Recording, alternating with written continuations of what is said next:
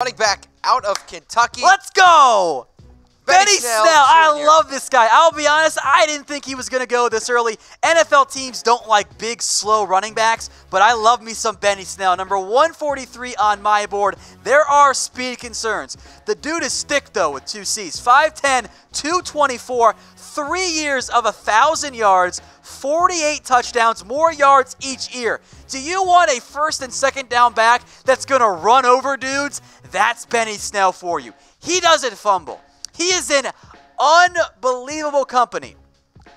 1,000 yards and 12 touchdowns in their first 3 years. The only other SEC player to do that is one Herschel Walker. Now, there is a heavy workload. That's a hell of a name. His yards per carry is brought down because UK went with some dumb Wildcat snaps. There's not a lot of passing game work.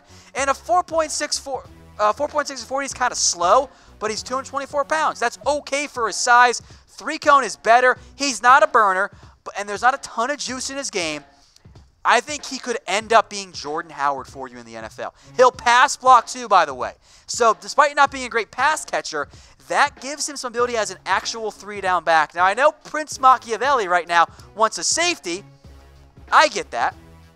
But I am a big fan of Benny Snell. Okay. This is one of my personal pet favorite picks.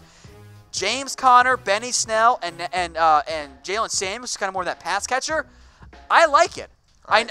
Look, Pittsburgh has other bigger needs, but I like this pick a lot for the Steelers. So Tom likes it. A, B, I C, love D, or F. Grade the pick. I got a comment from Ken Triplett. Calls him Jerome Bettis Jr.